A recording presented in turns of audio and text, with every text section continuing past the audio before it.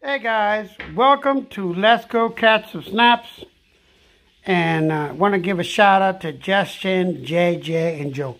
Well, continue on the fishing trip tomorrow. One of the things that I did, I was analyzing my fishing gear. You know, my reel, make sure that everything was fine. And as I was analyzing my reel, I noticed something on my fishing line. Look at this. And I know I didn't hit it against a rod, against rocks or anything. And I started to wonder, how did I get these pits on my fishing line? This is not a cheap line. This is about $100-something fishing line. So I'm just wondering what happened here. And I came to find out what the problem was, guys. That's why I always inspect this fishing line, because you could definitely lose a fish. That's the guy that did it right there. He started, scratching the fishing line.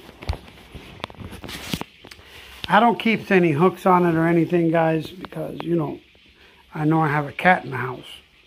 But be careful and always inspect your fishing line whenever you're going out fishing, because the little guys in the house can tear up your fishing line, and then you could definitely lose a fish.